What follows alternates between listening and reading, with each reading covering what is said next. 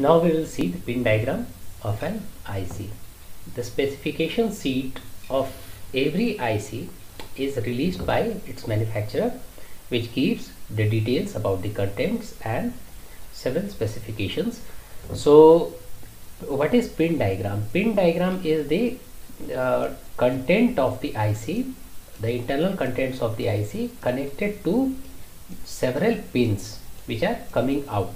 Say for example, this is the pin diagram of the IC 7400.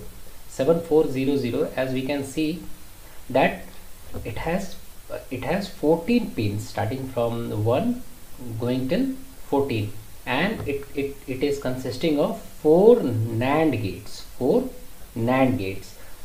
As already mentioned, that all the gates inside this IC are independent of each other. That means the output of this particular gate will not be affected by the input given to other gates, or in simple words we can say that all are independent of each other and can act and can generate results independently.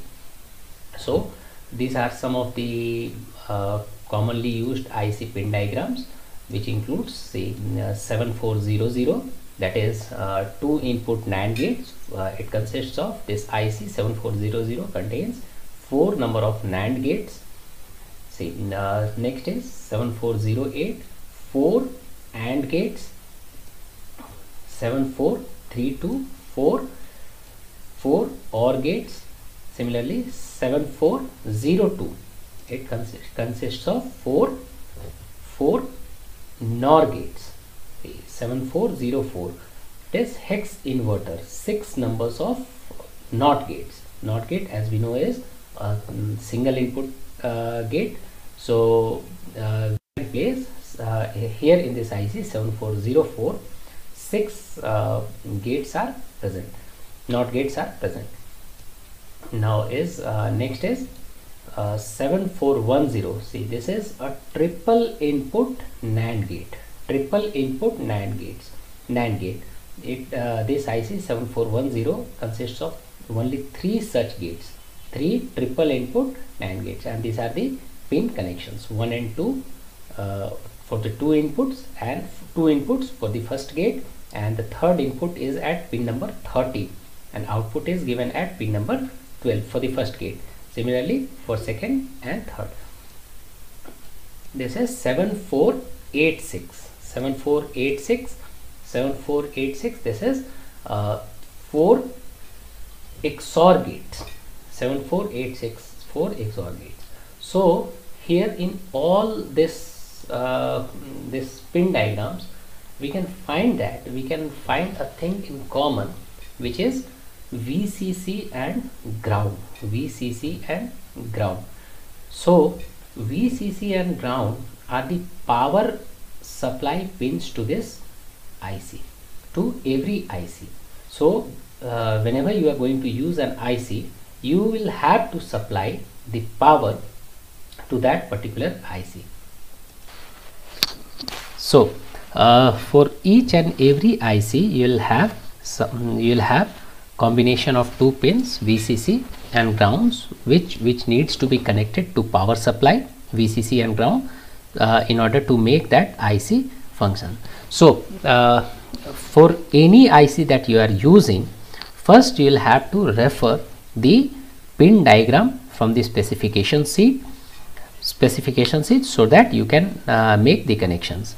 And please make note that the pin diagram of all the ICs, for example say 7400, 7408, it appears to be the same, that is the inputs are at 1 and 2, and output is at 3 for the first gate, for example.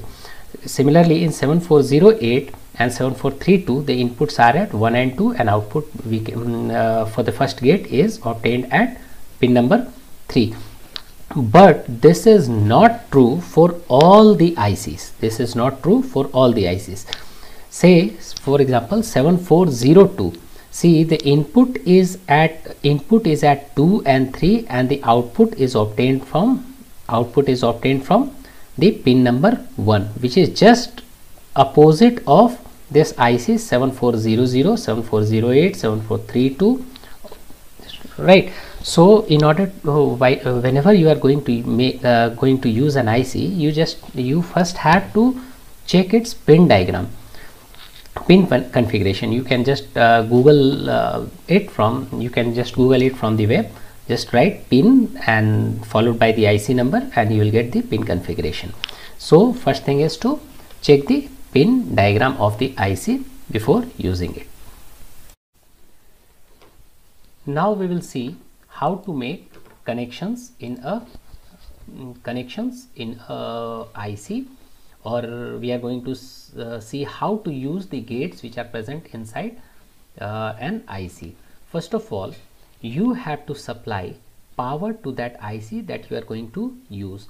In any IC, you will find one of the pins as labeled as VCC, or power supply pins, and power supply pins VCC and ground. So here in this case, for example 7400, IC 7400, we have pin number 7 labeled as GND, that means ground. So first thing is to connect it to ground. Second is to supply VCC to pin number 14. In this case, pin number 14. You will have to look for the pin configuration diagram or pin diagram of that particular IC which you are going to use. So in this case, we have pin number 14 as VCC and pin number 7 as ground.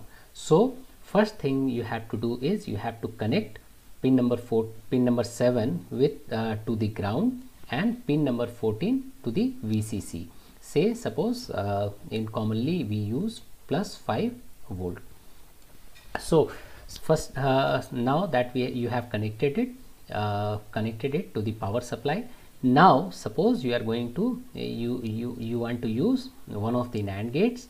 So you have in this IC, you have 4 number of NAND gates. You can use any of them. Remember that all the gates that are present inside are mutually independent, that means independent of each other. The second gate, what this term independent means, that the gate 1 is not going to get affected by the inputs that are given to 2, 3 or 4. Similarly, the gate 2, output of gate 2 is not going to get affected by the inputs given at 1, 2, first gate, fourth gate or the third gate. So suppose you want to use a NAND gate, you want to make a circuit using NAND gate. So you have to connect, for example, we have used the first gate in one of the inputs over here on pin number 1, second input to this pin number 2, and we see that the output is at pin number 3. Suppose you want to just test the output using a LED. So simply connect this LED and connect it to ground. Okay, connect it to ground. Okay, here you can see that we have connected a small resistor which is used as a current limiter. We will be seeing what actually this is. This resistor is used for. So its value should not be very high. It should not be very low either. You can take a value somewhere between 100 to 500 or 300. Usually we take 220 or 330 ohm resistors for this particular case. Now you supply inputs, logic inputs to 1 and 2, and you can get the output at pin number 3. If you have found this video useful, then kindly like and subscribe the channel. Thank you.